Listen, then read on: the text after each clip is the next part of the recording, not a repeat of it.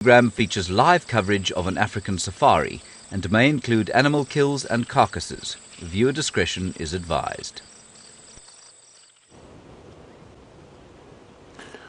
Welcome to the middle of the South African bushveld. We're on Djuma Private Game Reserve and you're joining us for your own privately guided safari. This is Safari Live. Ready.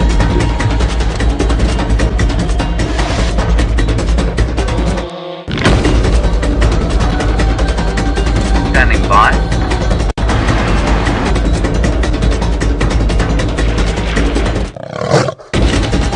5, 4, 3, 2, 1.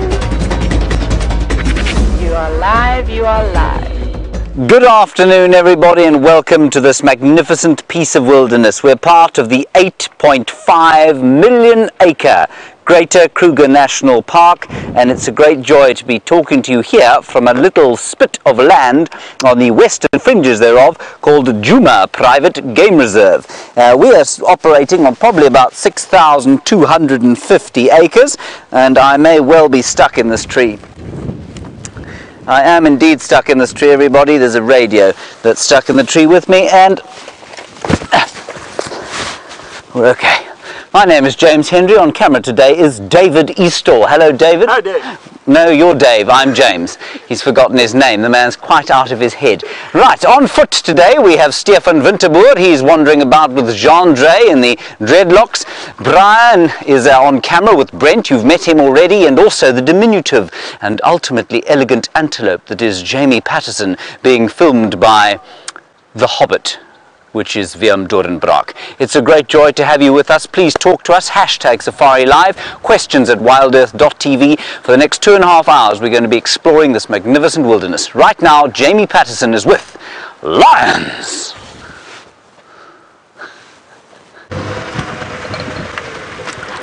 And welcome on your live safari experience. My name is Jamie, and this afternoon I have Willem on camera with me. And don't forget that because it is a live safari experience, that means you can send through your questions on hashtag Safari Live on Twitter. Now typically safaris don't happen in reverse, and that's because I wanted to show you something that is lying off in the bushes off to my left. Definitely not a sight for sensitive viewers. It is a half-eaten buffalo. An old bull that was taken down by the Nkuhuma Pride of lions on the maybe about 2 or so days ago. They haven't even managed to finish it off. Now, what I was trying to do was try and find you where the lions have gone. There are 5 lionesses with 8 adorable little cubs lying just down, I think, in this river system that runs below the buffalo.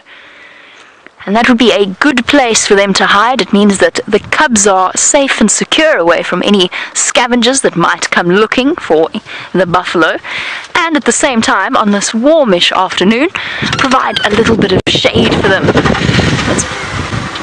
But I think on a day like today, here in the Sabi Sand, it is incredibly windy.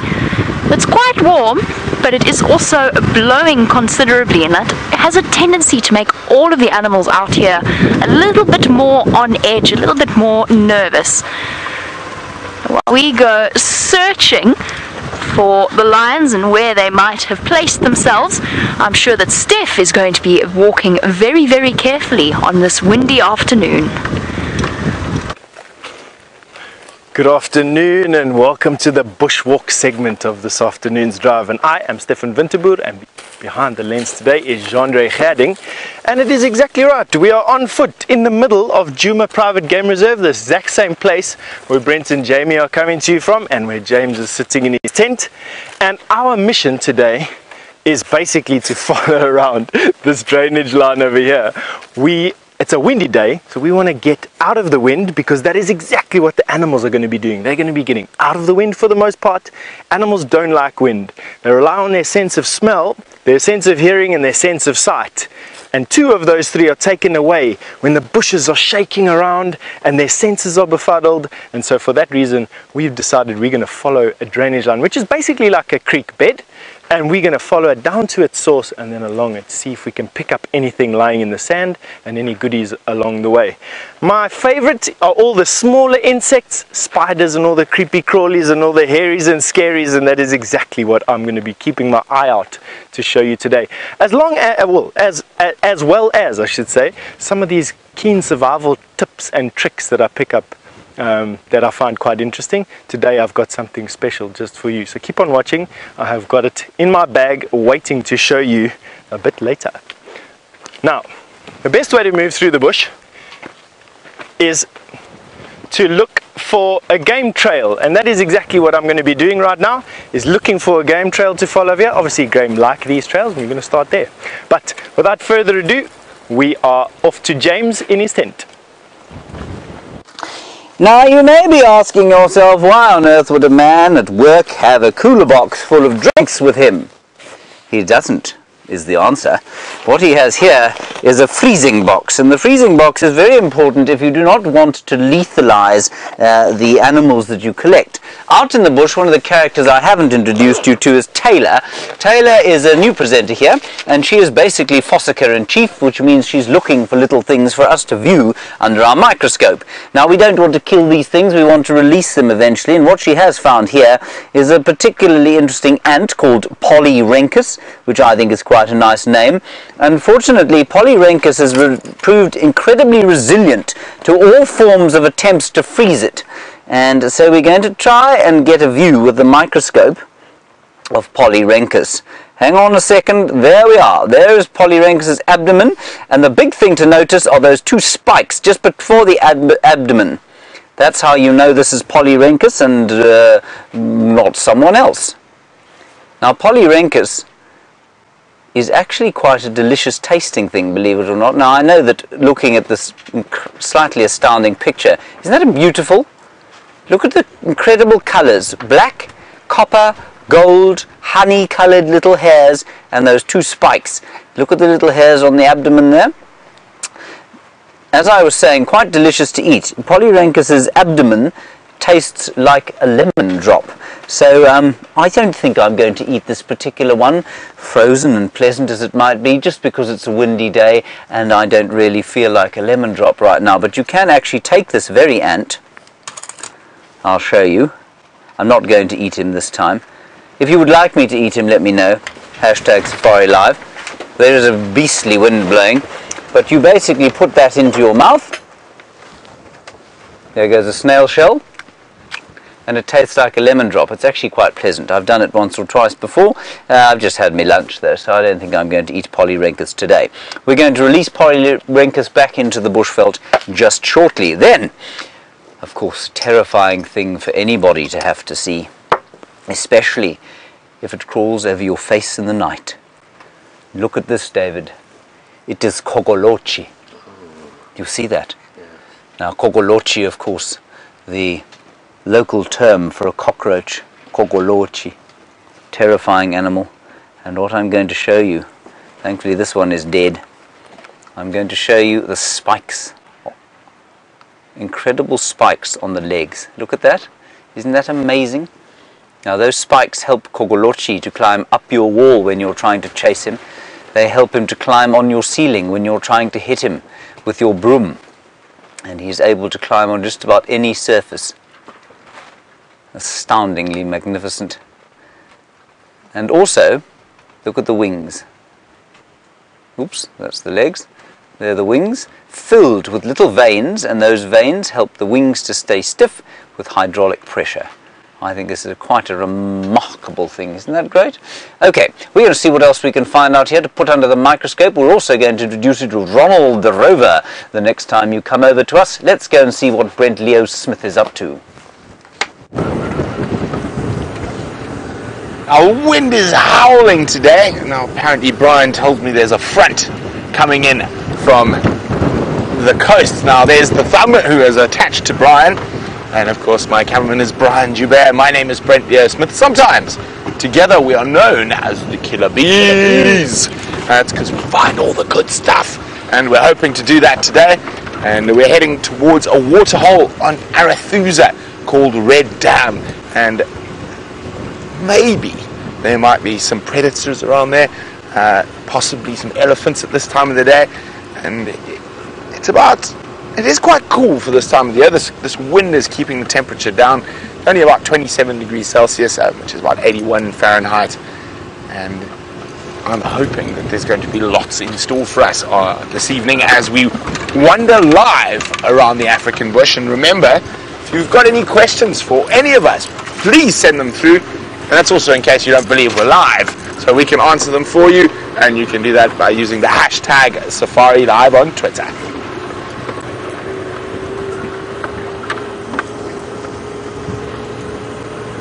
Now in this area we're looking particularly for maybe 2 to 5 different leopards.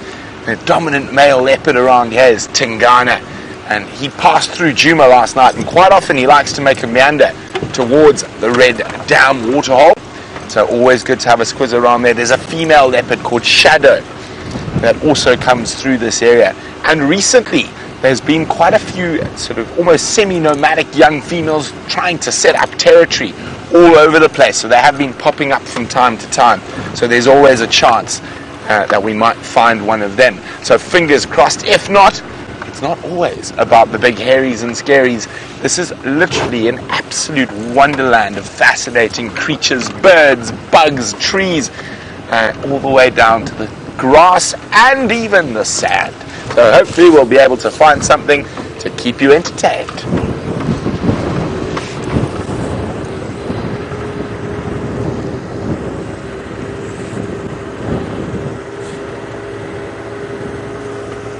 Okay, so as we travel through an area like this, you can see it's quite green, which is unusual at this time of the year. We are in our dry season. We're also in the worst drought in recorded history in South Africa. Now, most of these green trees are of one species, called a magic guarri bush. Now, it tells me that there is good underground water here, and they're not very, very palatable, so not too many species eat them, although because of the drought, the elephants have been eating them. Now, I suppose one wonders, why is it magic? Brian, do you know why the guarri is magic? I do know why it's magic. Oh, do you now? There we go. Brian's been on the back of the vehicle on many a safari with me. Might have picked up a trick or two. So the main reason it is called a magic guarri is to do with some of its cultural uses. And it is a protection against witchcraft. And in particular, if you have been bewitched and someone is trying to kill you, one of the means to kill you, especially coming through to the summer months, is to send a lightning bolt. And how to protect yourself and your home from a lightning bolt, just conveniently keep a guarri branch around. Brian, I think we might need lightning protection. There isn't a cloud in the sky yet, but with this wind you never know, so we'll keep our magic guarri to protect us, not only from lightning but all sorts of bad spirits. Now, there's also another reason it might be considered magic. It is used in water divining. So to find water under the ground, what you would do is take a much bigger branch than this one and you would carve it. And in carving it, you would then walk around with a forked stick, and where it points downwards, you put your borehole or you dig a well for water. Now, fascinating enough, we won't go too much into the Latin and scientific names, but in this case, this one is called Euclea divinorum. And of course, the divinorum comes from divining. So not only is it magic, but it's divine. So we're about 2 minutes away from the waterhole. So we're going to start checking in the shade around here, just hoping that we're going to see a big cat slumbering. Also, it's going to be quite difficult to hear any elephants at the moment, but maybe they're having a drink because it is very dry at the moment, and they do have to travel sometimes quite big distances between food and water. Now, we do have many bird species in this part of the world, but this wind will make it quite difficult, but we will keep an eye out. Okay, let's go see what's at the waterhole. Remember, we are 100% live. You are enjoying the middle of Africa at the exact same time as us on your very own privately guided safari, and we're on foot. We're in the tent. We're looking for lions, we're looking for leopards, we're looking for everything that might be out here in this African wonderland. Okay, here's the waterhole. Let's have a peek. Oh, there's a hippopotamus. Oh, and he's got some friends who disappeared. Maybe some little terrapins on his back. There we go. Oh, this is a male hippopotamus. And the reason I know that is he's all on his lonesome. In the bigger water holes where all the ladies are, the big dominant hippo bulls will be residing. So it's difficult to see when most of his body's underwater, but this is either a particularly old man or a young man. An old man who's too old to challenge for breeding rights, or a young man who's not quite big enough just yet.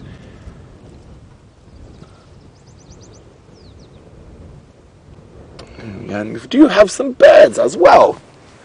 Always nice to see some of our feathered friends. And a pair of blacksmith lapwings and a Cape Glossy Starling. Now, the blacksmith lapwing we will always find associated with water. You won't find them far away. And although they're being quiet at the moment, they get their name from their call, which sounds like a blacksmith tinkering on steel. Dink, dink, dink, dink, dink, dink.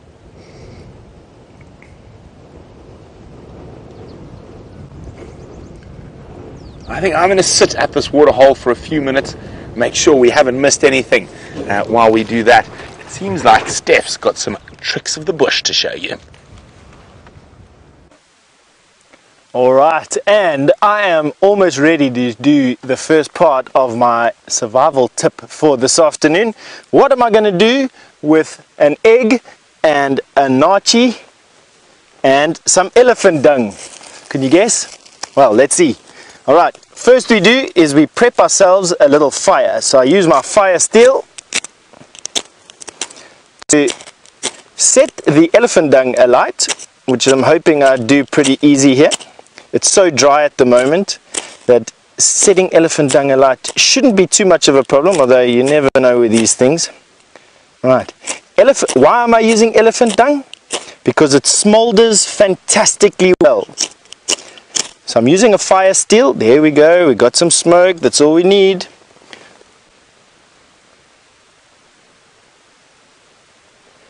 Gently coax. There we go. So we're gently coaxing.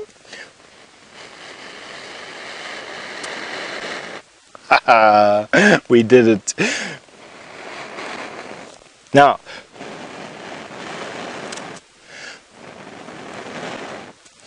we let that burn a little bit.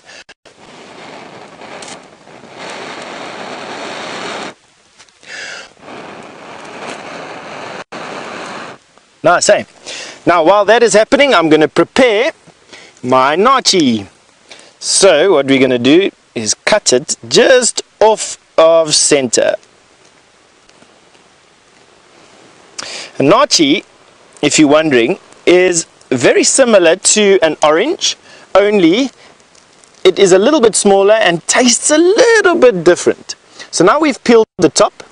Now I'm going to take out a segment, eat it, and try and hollow it out, which is not working like that, but there we go. We're going to hollow this one out. Have a look over here. Taking out all the pips. Eating along the way, it's important, you know. Nothing goes to waste. Alright. I'll save some of that for later. Put it over there. Are you guessing what this is yet? Oh. No, you haven't guessed what it is just yet. Getting there. Alrighty. You're almost guessing it. Now, when you come back, I'm going to have some more surprises for you. We'll show you how it's going. Stay tuned.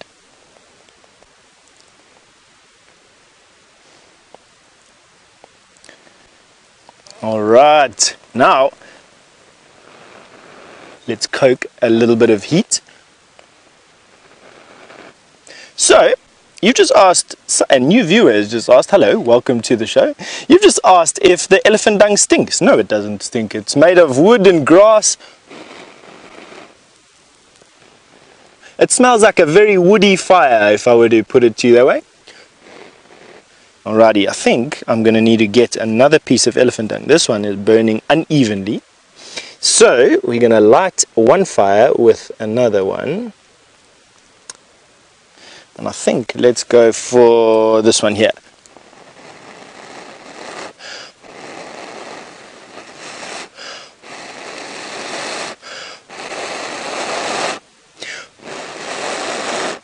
Because we need it burning in the middle so that our cup sits perfectly in the middle. But while I'm getting this fire going, we're going to send you over to Jamie, who's got an update for you.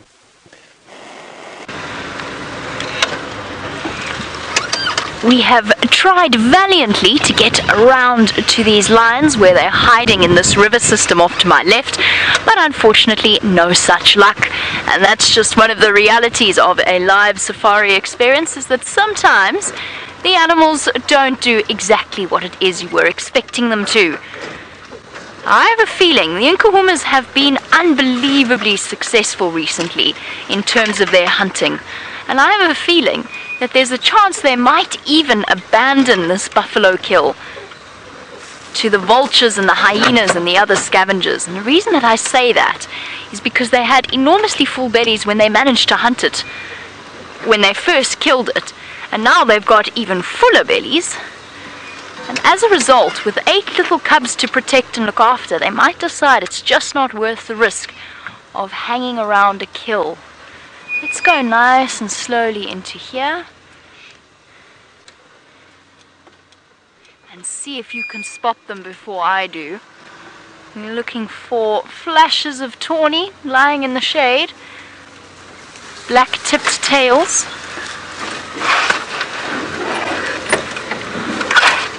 sheltering from the wind. I'm just squeezing past some trees now. There they are. We can just see them lying up in the shade. Almost invisible, despite the fact that they're not more than 20 meters or so away from the vehicle. Amazing how well they are hidden. It looks as though they're doing some serious lion sleeping hidden behind the trees. I'm going to do one more attempt at shifting the vehicle around, and since that's not terribly exciting to watch, let's go over to the tent and the innumerably entertaining James Henry. Hello everybody. What we're going to do quickly before we go back to TV for our special loyal internet viewers, let's have a quick look at the rover view. Very good, well done. Rebecca's operating that with such pizzazz. And there is the rover view. Ronald is sitting very lonely. You see, he's now missing desperately his friend, Henry the hippopotamus. And I know that some of you were deeply offended by the fact that I called the hippopotamus Henry instead of Peter the other day, because of course we used to have Peter in the pan. I don't really mind what you call him, of course, and the thing is, he doesn't really mind either. Right, we've got 30 seconds back to TV, and then I'm going to show you a flower, after which I'm going to show you a little bit about the lions and where they live. Most of you will know where they live, of course. So now let me prepare this flower under the microscope so that when our TV audience comes back, they think I'm slightly more professional than I really am.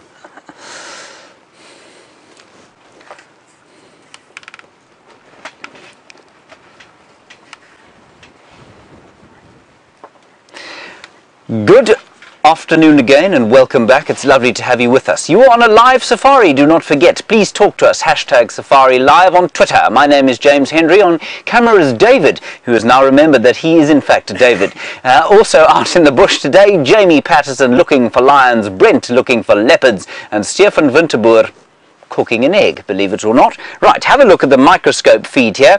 We've got a beautiful flower to show you. This flower is called the Devil's Thorn. Now, I can't imagine a flower that could possibly look less like it comes from the bowels of hell than this one.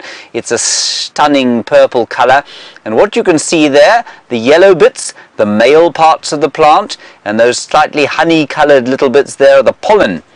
And those pollen bits are just being deposited. Now, there is a nasty wind, as you can see. I think we'll maybe save that for a little bit later. I'm going to show you one more thing. Let's go back to the microscope now, if you don't mind. There we are. Now, those tracks, you see those tracks? Those tracks are actually reflecting ultraviolet radiation or light, and that attracts insects, which will in turn come sort of use it as a runway and go into the flower and pick up that pollen that's hanging over the runway there. You can see that, and then as they make their way out again, they'll go into another flower and in so doing pollinate it, which I think is a rather brilliant idea. Now, back to me please. There we are. Come outside with me, everybody. Let's not dally inside. We're on a safari. Over here we have an exceptional piece of artwork, as you can see.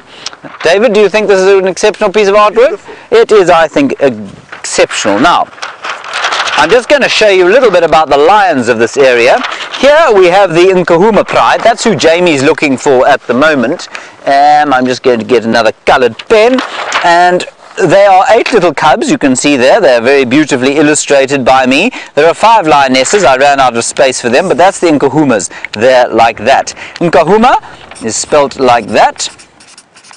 And their territory extends as follows. It's about 6,000 hectares, which is about, you can multiply that by 2.4, and you get to roughly 13,000 acres. That's the Nkuhuma Pride. Then down on this little piece of land called Cheetah Plains here, we have the Styx Pride, and the Styx Pride is 3 lionesses and 6 little cubs. Unfortunately, these cubs, David, as you know, have a pox. Yes. They've got mange. They've all got mange.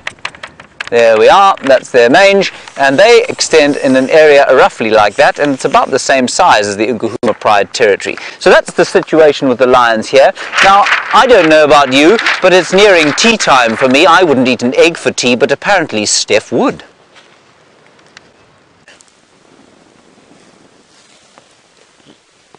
And we are getting there. You can see our eggs starting to cook and bubble quite nicely. I must be honest, my eyeballs are starting to cook and bubble quite nicely as well.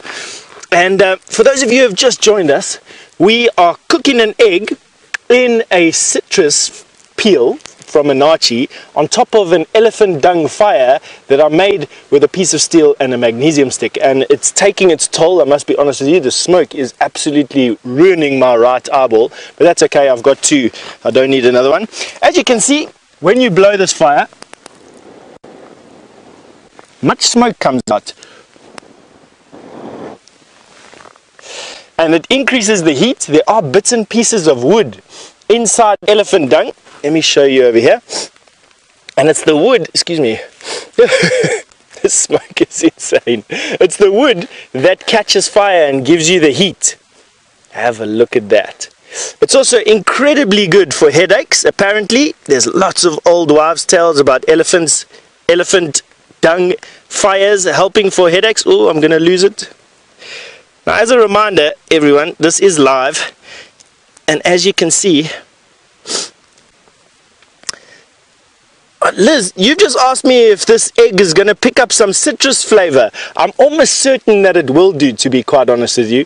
I'm almost certain that it will pick up a slight citrusy flavor. I'm actually hoping for it because I don't have any salt or pepper or tomato sauce or ketchup here. So I'm hoping it does.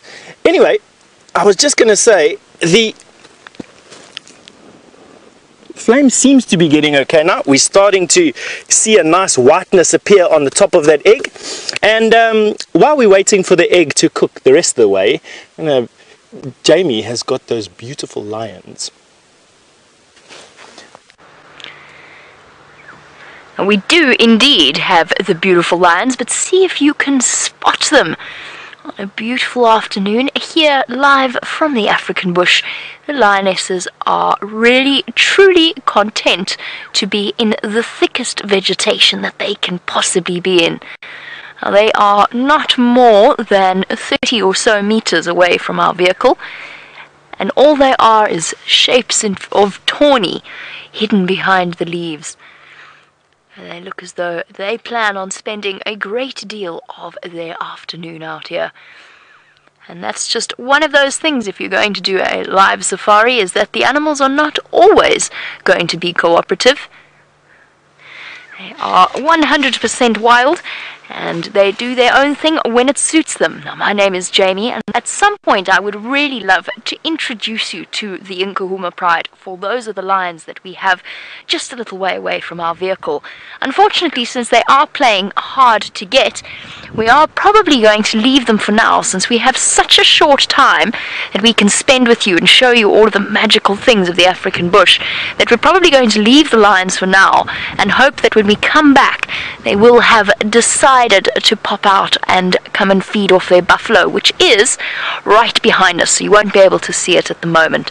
Hopefully they'll decide they'll have to walk out into the open to go and have some dinner, and then perhaps they'll come out then. There are cubs there. There are tiny little cubs, 3 different ages. The oldest are no older than roughly about 4 months of age, and I cannot wait for you to have a chance to see what a lion cub looks like. They are definitely one of the cutest animals out here in the African bush. But for now they're having a lazy Tuesday afternoon. That is all that they have planned, and that's what they're going to be doing. We could try and outweight them, but nothing plays the patience game like a lion plays the patience game, and they are absolute champion sleepers. They can sleep up to 22 hours a day, and with full bellies, just imagine the biggest Sunday roast that you've had, or perhaps a Thanksgiving dinner, or maybe a Christmas dinner, or a meal with the family, eaten as much as you possibly can. Well, these lions feel even fuller than that. So that is what they plan on doing. I can just see, and I'm going to try and shuffle forward ever so slightly, because I can see a little cub. It's one of the tiniest ones, it's one of the smallest ones.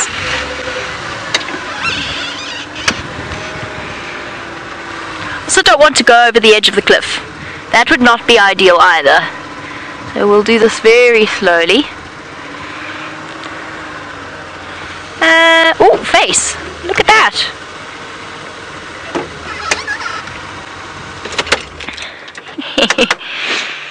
The head of an adult female. See? She's doing a marvelous job of dozing. Her eyes opening. Oh, hello, girl. Thank you very much. That's Amber Eyes. Now, you shouldn't have favorites, of course, but if I did have a favorite lioness, it would be Amber Eyes. She's not... There you go, look. There's a little one at the back. Just a little spotted face. And back down, just like Amber Eyes. She's not the mother of these little cubs. She is their aunt. And what a cool aunt she is. Whenever there's action, there always seems to be Amber Eyes right in the thick of it. I think we're going to leave our lions for now, let them have their afternoon nap in peace, and we'll come back to them when it starts to cool down a little bit, and perhaps the stirrings of desire for a buffalo lunch are going to be exactly what they are in the mood for. And while we extricate ourselves from the thick and dense vegetation, on an afternoon like this afternoon, it's a very good place to be at the waterhole, and we have a slightly different perspective for you. Now, everybody, the shot we're going to show you at the moment might give you the impression that there's a lot of water. Have a look at this. Now, that is water, of course, but it is pumped water. It was put there by human beings, and what I'm going to do is show you how very dry it is indeed. Oh dear, Ronald seems to have lost control of himself. We'll have to probably try and fix that. Dear, yes, I don't know how that works. Right.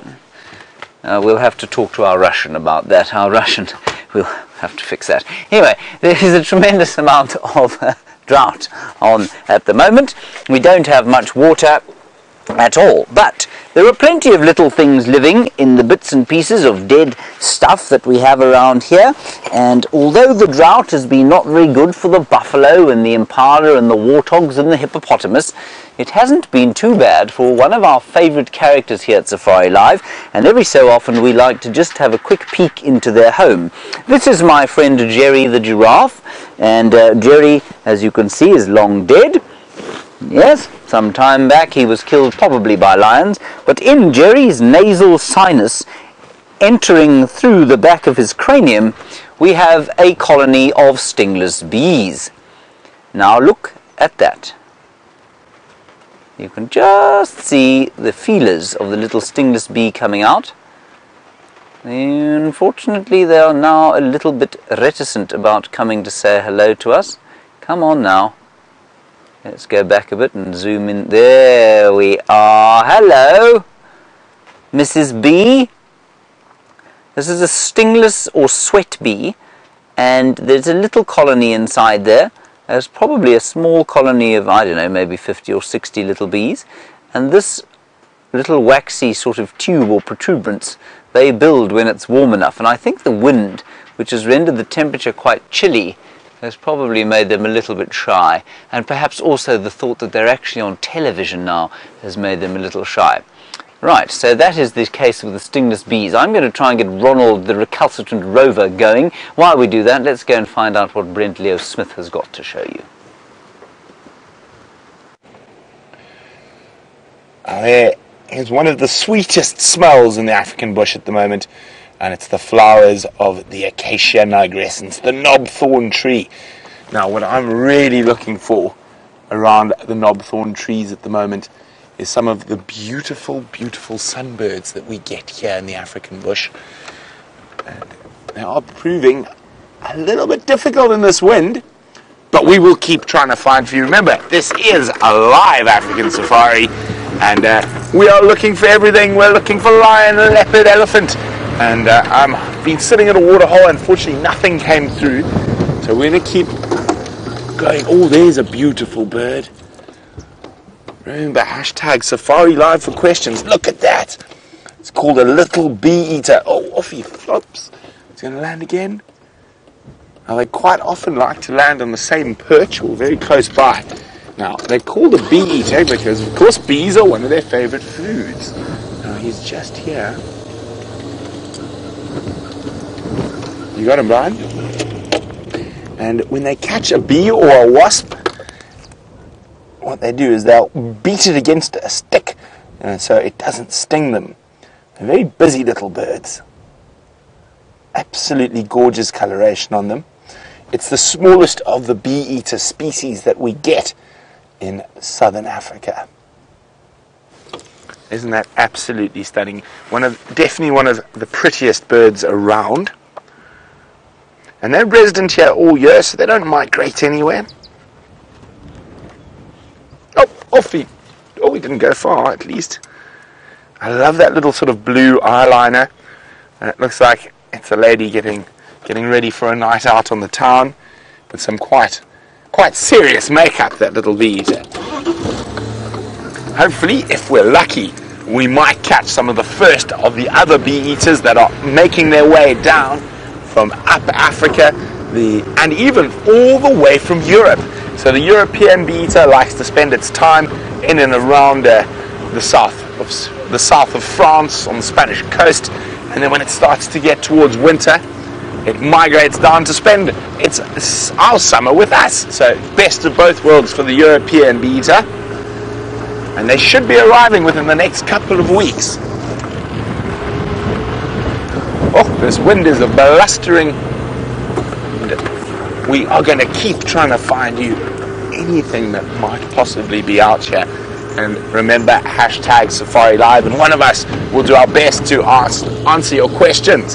But we're going to disappear for a short while, but don't forget to stay tuned after the break, because we might have more incredible creatures, just like that Waterbuck.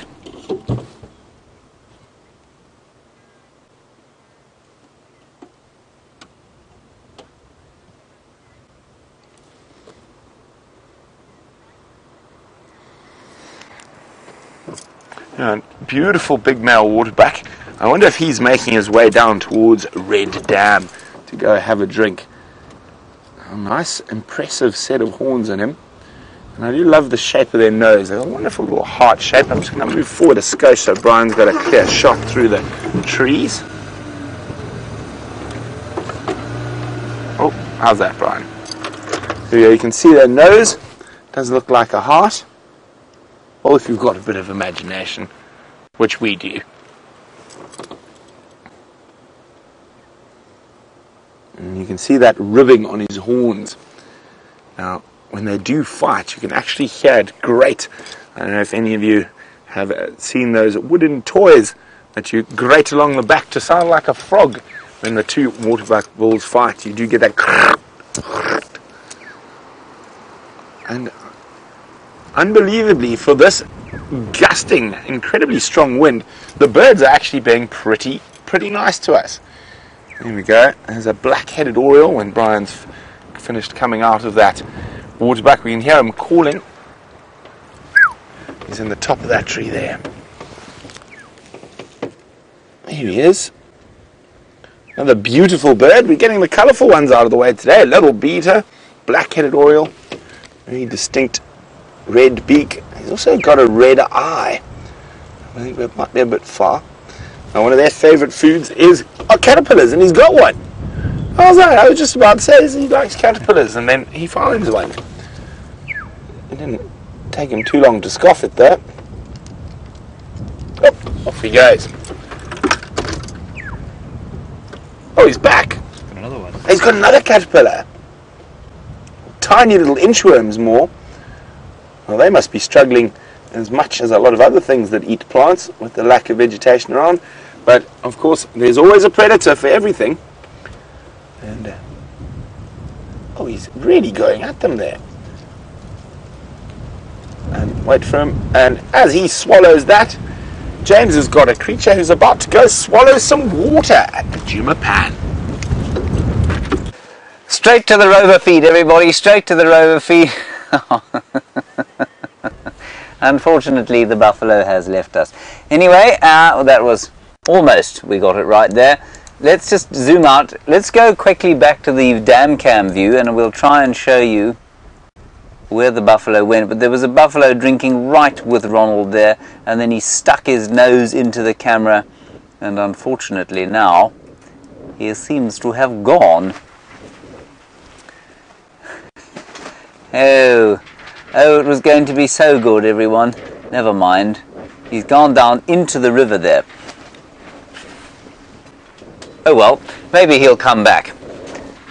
You can see him, can you? Oh, there he is. Yes, there he's moving around there. Good. Well, that's the buffalo. While we wait to see what happens with him, let's head across to Jamie. She has a striped dressage pony.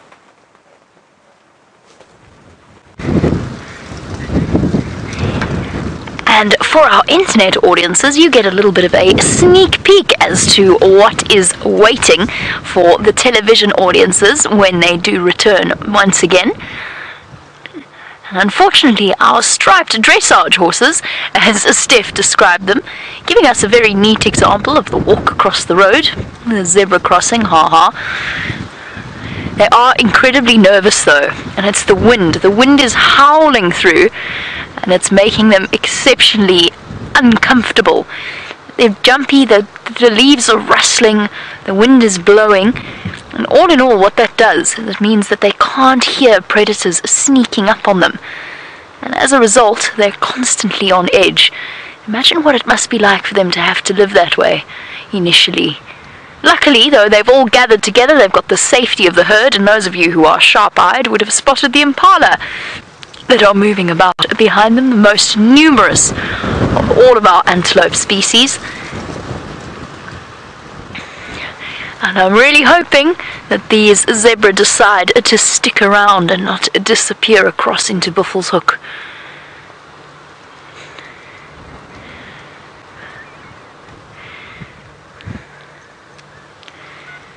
Here we go, that's better. Our stripy horsies are relaxing. definitely feeling a lot more comfortable.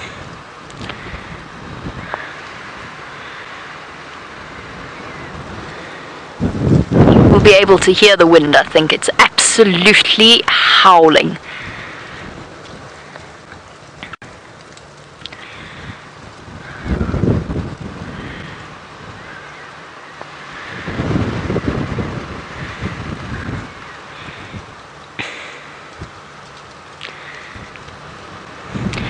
And welcome back to all of you on your live safari experience. We're sitting right here on the northern boundary of Djuma Private Game Reserve, the boundary between Djuma and a property called Buffelshoek, right across there. And to the north of me, in Buffelshoek, one of the most sort of stereotypical animals of Africa, the plains or the Burchell's zebra. And I'm going to try and reposition. They've been playing a little bit of games with us, disappearing off, and we've just been talking about how the wind makes them unbelievably unsettled. And what happens is, with all of the rustling, these animals rely mostly, they've got okay eyesight, but they mostly rely on their sense of smell and their sense of hearing. And what that means is, on a windy day like today, they become exceptionally nervous. They can't hear properly, they can't smell properly, they can't rely on their two main senses that help to keep them alive. And they're all bunched together for safety. Look at that zebra there. It's got a missing tail. It's only got half a tail. The one on the left. Oh, I suppose most of you would be thinking that that probably came from something like a lion or a hyena, or a lucky escape from predators. I'm sorry to tell you that most of the time a missing tail on a zebra has come from a fierce argument with another zebra. So I don't know what happened to that poor individual. Maybe it was this one over here. Probably not, but you never know. Zebra are notoriously bad-tempered. And although they don't look terribly dangerous, they do have seriously sharp incisor teeth and are also capable of delivering powerful kicks. And that happens when the stallions fight for access to the mares. It also happens with the females, who have an incredibly strict hierarchy within the herd. And what that means is that if a female steps out of line, if she maybe forgets her place and goes ahead of one of the more dominant mares, then she will receive a kick or a bite for her actions. A strict hierarchy maintained. And all of the animals are gathering together. You can see the Impala at the back there.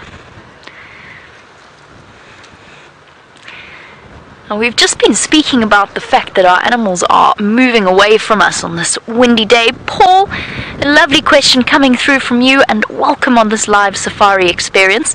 Now, Paul has heard that zebra have terrible eyesight, and is that the case?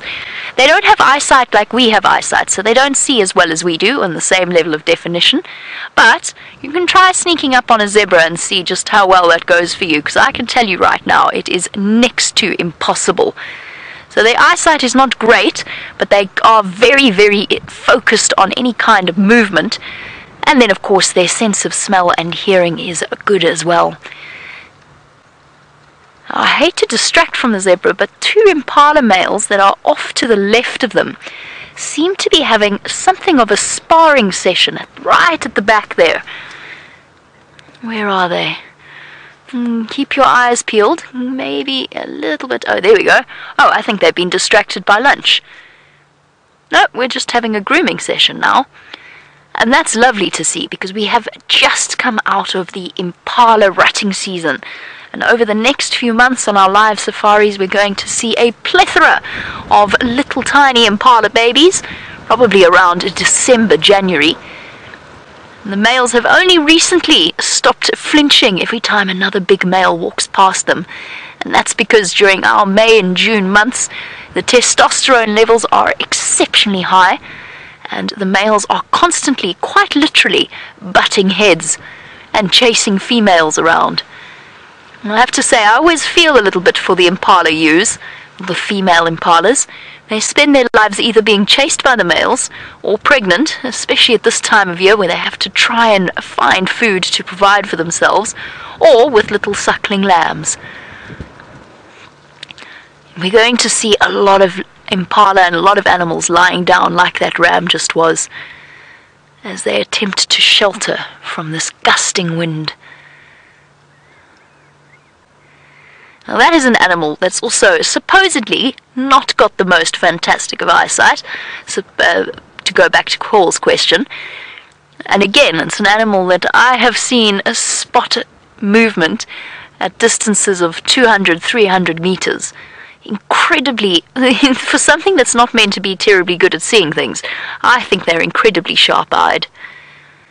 And that makes sense, because whilst you can rely on your hearing and your sense of smell and the reactions of the herds and safety in numbers, a short-sighted impala is not going to be very successful at surviving a predation.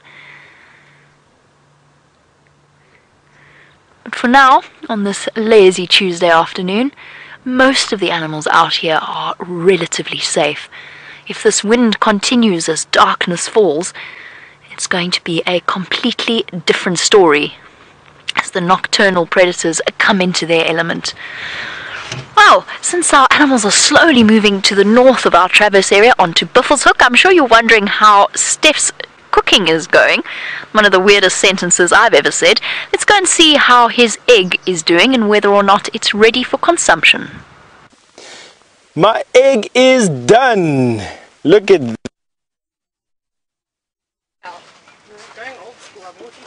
Righty, everybody, let me just turn my sound on here. What we are looking at is some elephant dung. Sorry about that. The bushwalk signal does tend to get a little bit distressed sometime. Perhaps the flavour coming off of Stefan's egg has freaked the bushwalk backpack out, or indeed maybe Jean-Andre, the cameraman, has run away for fear of having to eat it. In here, we have quite a lot of elephant dung, and I was investigating it with my microscope when you came over to me. And it's lovely to have you with us, by the way. I mean, I know it was sudden, but it's very good to have you here in the tent. I was hoping maybe we'd find an insect or two. We can have a look there on the microscope. And there you can see what it is that is flavouring Stef's delicious meal. And as he says, it's just plain wood. It's wood shavings at the moment. There's no grass in this at all. It's largely just wood from the trees. Okay, come back to me now, and let's have a look-see. I want to show you something about how dry it is. And you may be wondering about fires and that sort of thing. Come over here, and we're going to snap to the rover. There is Ronald the rover now. Now, that's the view he has. And as I said to you last time, there is water. As you can see, there's water there. We've pumped that water. Now, as I turn him round, I'm going to drive him... Oh, no, sorry, not that way. Let's go this way. There's his shadow. You can see Ronald's shape there. We're going to drive down into a dry riverbed, which in turn leads into a dry dam. And I'm going to show you how little grass and vegetation there is for the animals to eat. And so they're having to go further and further afield in the hopes of finding something nutritious to eat. Ronald, don't fall over, please. There we are. Ronald is he's pretty good, you know. He does his job very well, I think. There we go. Some pretty rough terrain there. But just look over the edge of the dam there, and you can see there really is very little for any animal to eat. It looks something like a desert landscape, and that is on account of the fact that last year we had a very dry season. Rainy season with about, I don't know, just over 2 inches of, no, less than 2 inches of rain actually, just under 1 inch of rain last year, and normally we have 600 millimeters or so, which is 2 feet of rain. So sorry, no, I'm talking absolute rubbish. We had 200 millimeters, which is 20 centimeters, which is about 8 inches of rain. So that's all we had, and normally we have about 24 inches of rain. So we have much less than normal, and we've just come out of what is a very dry season. Anyway, that's the story with the... I'm laughing because I'm hearing that the egg is now ready for consumption again. Let's go and look. We did it. We made an egg out of an orange. Look at the bottom over there. Look at how appetizing that looks. I can't wait to taste it. But first I have to make a utensil. And so I've got a piece of guarri bush, and I'm going to snip it off there and there. And there is my fork. And now the proof is in the pudding. Let's taste what this tastes like.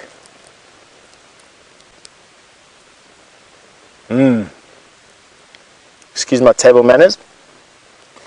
A nice citrusy, eggy elephant dung. Oh, good. That's very good, actually. Yeah. Elizabeth, you've asked if this egg tastes vaguely dungish. Yes, Elizabeth, it does taste vaguely dungish, but on a nice, pleasant, herby feel. And I think the orange actually makes it taste quite nice. You may be wondering why it didn't burn. The answer to that lies in the water that's contained in the skin of this citrus fruit. At a phase change, it doesn't change temperature. So from going from a liquid to a gas, it stays at 100 degrees centigrade, and that is how I'm able to cook the egg. The egg cooks at a far lower temperature than 100 and allows me... that's very good, actually. Should take it back to camp and tell Amanda, our chef, what it tastes like. Alright, now to clean up, we simply fold up, chuck it into the all-important pocket. Make sure that we've put out our fire, because on a day like today, we don't want any flames around, and we carry on with our bushwalk. I just want to remind everybody, we are coming to you live, straight out of the Kruger National Park, and we're about as live as what you are at the moment, and so that is all done just for you. Alright, and while I get myself packed up and ready to go, I'm sure Brent has got an update for you.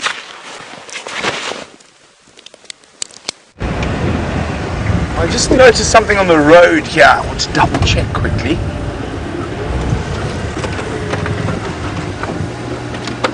I thought I spied a leopard track, but it's not.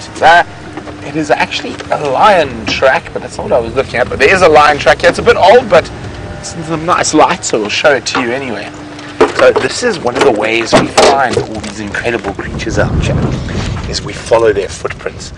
And fortunately, at the moment, with this very dry climate we have, it's a little bit easier than, say, in the summer. How's that look there, Brian? Yeah, it's good. Okay, so I'm going to circle it. Now it's a male lion track, and you can see if I do make my track next to it, nearly the same size, not the biggest male lion. Male lion tracks can be the same size as my hand, about the size of a side plate.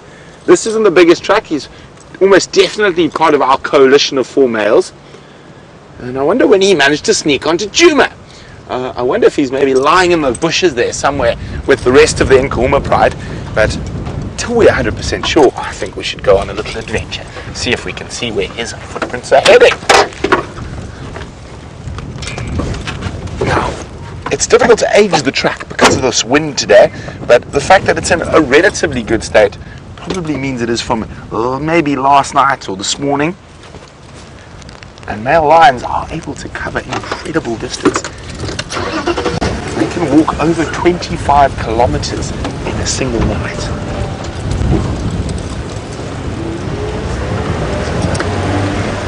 Now, often the big cats like to use the roads. Now, the reason for that is a lot of these roads are based on old game trails.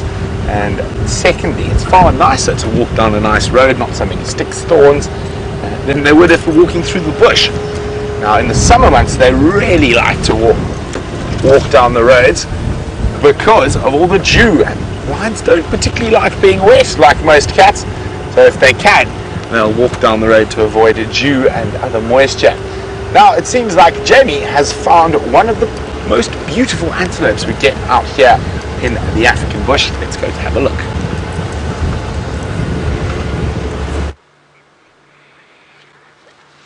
absolutely one of the most beautiful antelope. In fact, if I had to tell you, I would say that this is probably the most attractive antelope that you could see on any kind of safari, or at least in this particular area. This is a Nyala, and with their large doe-like eyes and their graceful high step, they are almost like the catwalk models of the antelope world. And I can tell you something, this is a little male. A very little male, and the reason I can tell that, because male Nyala and female look totally different. Hello, little boy. But they only start to differentiate between the two when they reach sexual maturity. But if you look very closely, look between his ears, between sort of the middle of his forehead, and you'll see two tiny stumps just poking out of the top of his head. And those are his horns that are slowly growing up. So what we've got here is a teenage male Nyala. You can also tell it's a male by the fluffiness of the ridge of fur along his back. When he's fully grown, he will be absolutely magnificent. Male Nyala go a dark grey colour with beautiful tan stockings and large spiralling horns that grow out of the top of their heads. Now, unlike deer in sort of the North Americas and Europe, the horns of antelope are made entirely from bone rather than from hardened capillaries and blood vessels that make up antlers. So that is why the big difference between our antelope and your deer. Look at him slowly moving through, giving a perfect demonstration of just how tricky Nyala can be to spot. Now, a big welcome to any viewers that have joined us for the first time. You are on live safari here in the middle of the African bush. My name is Jamie, and this afternoon I have VM on camera with me, and along with the rest of the Safari Live team, we're going to be searching for all kinds of magical things here in the African bush, like these beautiful, graceful Nyala that have disappeared. Hold on one moment, we're going to go forward a little bit and see if we can't get another view of them for you. Now, the